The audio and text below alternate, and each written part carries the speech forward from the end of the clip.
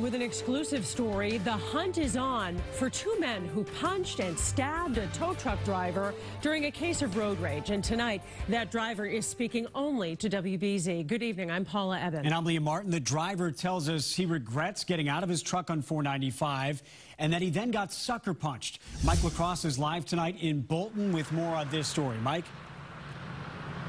Liam, Paul, the tow truck driver was just trying to head back to New Hampshire after dropping off some cars at the auto auction in Framingham when he says he was cut off and attacked by those two men who remain on the loose tonight.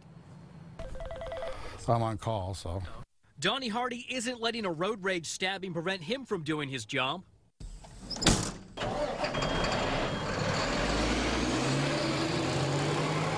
He's still at it tonight as a tow truck driver in New Hampshire hours after getting attacked getting off exit 27 on 495 in Bolton. A car came up the center lane, jumped right in front of my truck.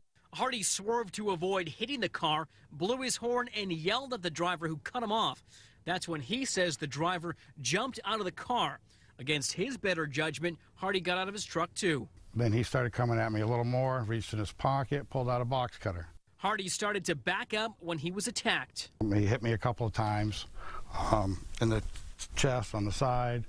He says the second guy snuck up on him from behind and sucker punched him in the head, knocking him to the ground. When I got back on my feet, they were both running to the vehicle and had taken off at that point. Mass State Police say they're looking for two white men in connection to the road rage incident last seen around 1 today by Hardy driving a gold Chevy Cruze with a mass plate containing T8 or TB. Hardy only saw part of the plate because he had blood and sweat in his eyes.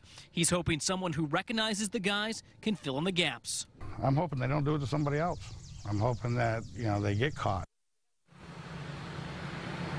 Hardy says he always has a dash cam in his tow truck, but unfortunately today it did not have the memory card inside. That's why, again, he's hoping that anyone that was in the area of exit 27 on 495 today around 1 o'clock, if they saw something, to give Mass State Police a call. We're live in Bolton tonight. I'm Mike LaCrosse, WBZ News.